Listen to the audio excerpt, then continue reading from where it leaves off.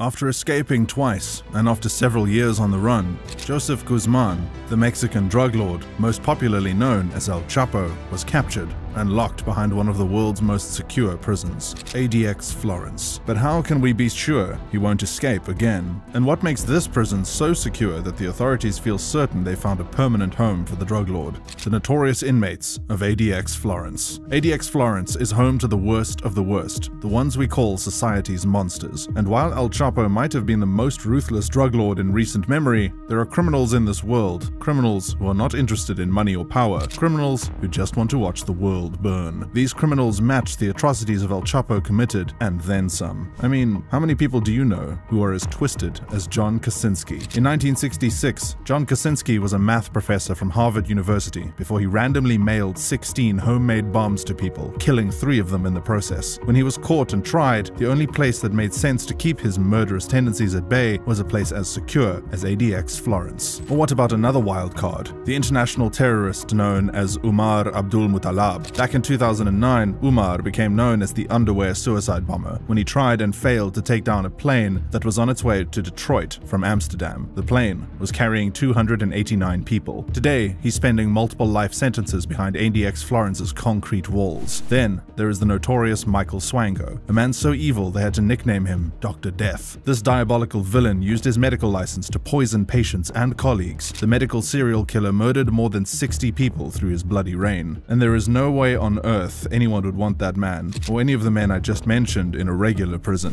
which is what makes ADX FLORENCE their perfect home. But what is so special about this supermax, and what sets it apart from your regular maximum security facility? The structure of ADX FLORENCE. ADX FLORENCE Supermax occupies 49 acres of land on the outskirts of a small rural town in Colorado. Originally built to house 490 inmates, this impenetrable facility has never been full and currently houses 343 of the most high-profile criminals the world has ever seen or heard of. It is divided into 6 different security levels that vary in their levels of restriction: general population, the special housing unit, the special security unit or H unit, the control unit, intermediate or transitional units, and range 13. General population is the least restrictive unit. All inmates within this unit are subject to 23-hour lockdowns with just an hour of recess each day. They are also given phone call privileges that they have to earn. Their 1 hour of freedom is spent in an indoor swimming pool-like concrete pit that is built in such a way inmates won't have an idea where in the prison facility they are. As restrictive as this sounds, El Chapo isn't in this unit. The H unit houses criminals that have been deemed terrorist groups by the Department of Justice. Notorious individuals like Umar Abdul Muttalib stay in this unit. And one of the defining features of this unit is the fact that the cells there don't have a shower. Rather, prisoners are escorted to a shower by guards several days a week.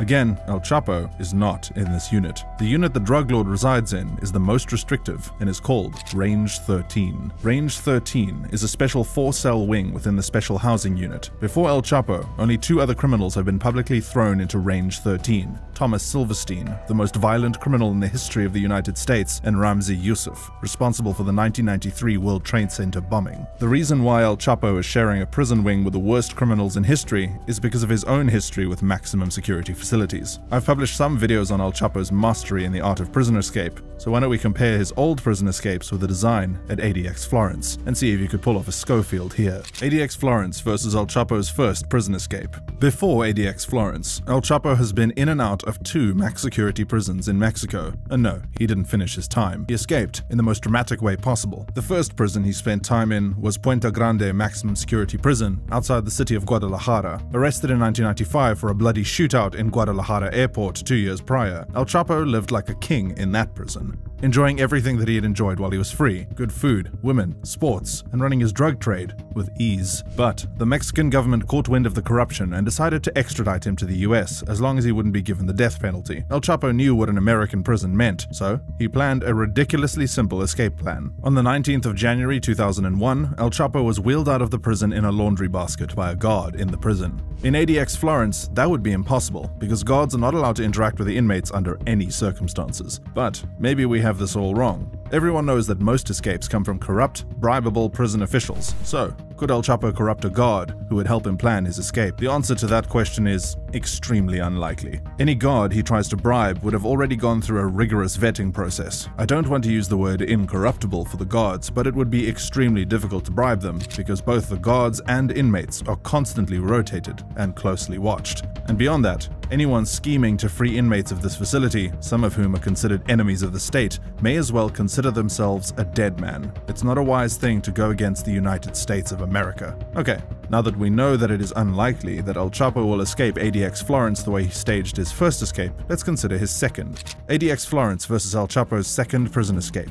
After El Chapo's first escape, another 13 years passed before the drug lord was once again captured. This time, it took a joint effort between the US Drug Enforcement Administration, or the DEA, and Mexican Marines. The date of his capture was the 22nd of February 2014, and this time, everyone went to great lengths to ensure that it would be difficult, if not impossible, to escape. His cell had no windows, inmates were not allowed to talk to each other, and they were not allowed to reach out to family members either. El Chapo spent 23 hours in solitary confinement, in a cell that had one bed, one shower, and a single toilet. Any visitations by family had to first be approved by a judge, and the only luxury he was afforded was $48 for personal hygiene products. Yes, no one was taking any chances this time. But even with all these restrictions, a little over a year later, El Chapo escaped once again. He had found a blind spot for the security cameras in the cell bathroom, and after months of communicating with his men, El Chapo walked into that shower stall and disappeared. But how? This is where it gets more insane. It turns out that El Chapo's men, led by his wife, had been digging a mile-long tunnel for 4 months that led directly underneath the shower. With the help of a smartwatch that someone had smuggled in, he was able to pinpoint his exact location for his criminal tunnelers. Again, there is no way he would be able to escape using this way in ADX Florence. And some of the reasons El Chapo was able to get his gang members to build a tunnel underneath the second prison he escaped from was because 1. He had bought the land around the prison there in Mexico. 2. He had gotten another corrupt guard to smuggle a smartwatch in for him. And 3. The prison had a blind spot. ADX Florence has no blind spots. It is a fortress that costs $60 million to build. It is surrounded by rocks on all sides, and there is an army base, Fort Carson, just a couple of miles away from the prison for extra measure. There is no way on God's green earth that El Chapo will buy land around a prison that the federal government owns. His men would find it difficult, if not impossible, to drill a tunnel in that region. And who is going to smuggle a watch for him? I've already covered how difficult it is to corrupt the guards. The only way out for the man is in a body bag. But that's not even the most terrifying part of this supermax prison. There are some experiences far more horrifying than death, and ADX Florence has a 5-star rating in that department. I'm talking about the unbearable living conditions of the Range 13 cells that El Chapo and other unfortunate inmates like him have to endure. Life in Range 13. Life in Range 13 is so bad that former guards have disavowed the prison, calling it inhumane. And it's not inhumane for the reasons you think.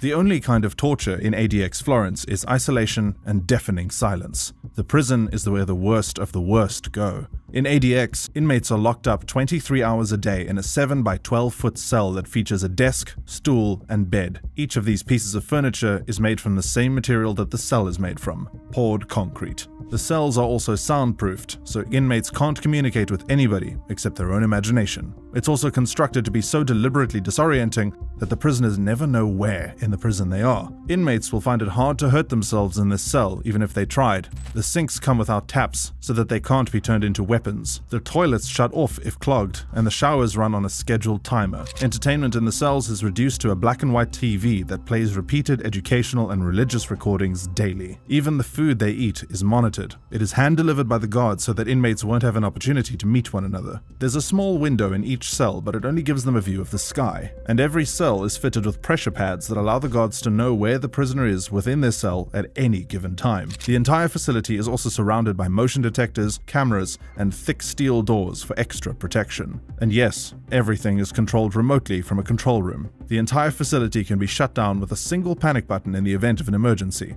Already, you can get a feeling of how impossible it would be for El Chapo to escape ADX Florence. But let's humor ourselves a little. Let's imagine that El Chapo found a way to escape his cell, get past all the sensors, cameras, and steel doors. He would still have a 12-foot-tall razor wire fence to deal with. And we're not even talking about the countless heavily armed guards that patrol the facility 24/7. And their highly trained dogs. and the fact that Fort Carson, which is just down the road, is equipped with a 4th Infantry Division, 10th Special Forces Group, a few hundred combat vehicles, and 74 combat helicopters. There is a reason ADX Florence Supermax is called the Alcatraz of the Rockies. No inmate in the 28-year history of the facility has ever escaped, and from the way things look, El Chapo's case will be no different. He might have escaped twice in the past, but this time, it's safe to say that those days are over.